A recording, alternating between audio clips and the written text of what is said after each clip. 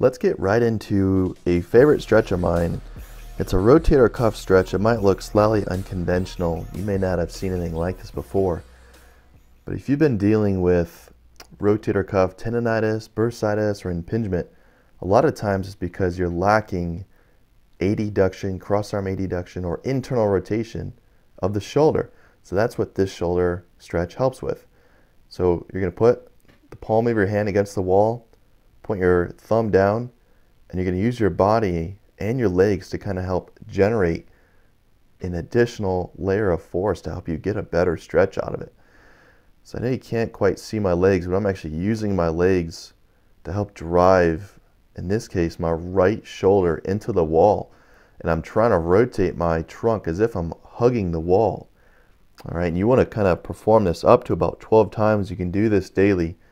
And that green arrow is just indicating exactly where I'm hoping you guys will feel this stretch. It's really, really important that you guys don't push through pain on this.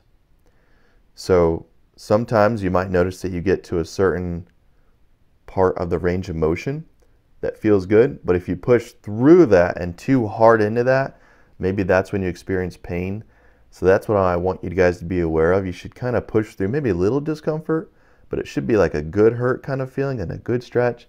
If you guys get into pain in the front of the shoulder or if it's sharp, I want you guys to not do this. So go ahead and try the stretch out right now and see how it works for you guys.